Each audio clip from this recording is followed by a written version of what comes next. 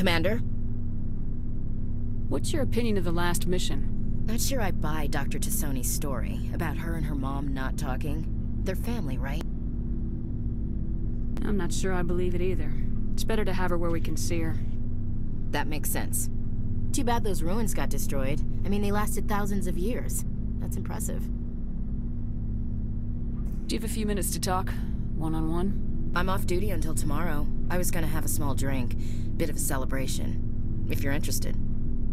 What's the occasion? It's Armistice Day, when the First Contact War ended. My family always marks it.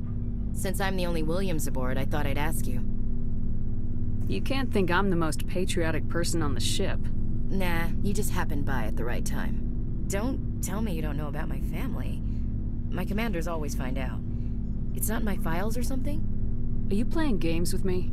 I don't always play games, sir. I'm General Williams' granddaughter, the commander of the Shanxi garrison in the war.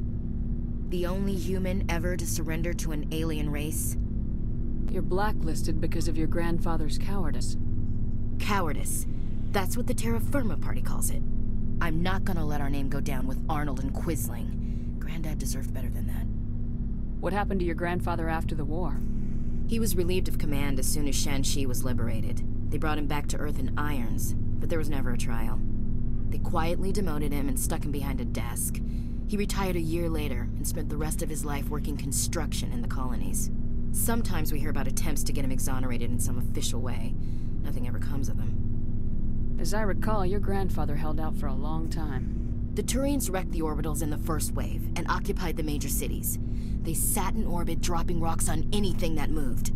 Granddad dispersed the troops, but when they went into the cities for supplies, the Turians would wreck a block to eliminate one fire team. Civilians were dying, his troops were starving, and he couldn't contact Alliance High Command. So he surrendered the garrison.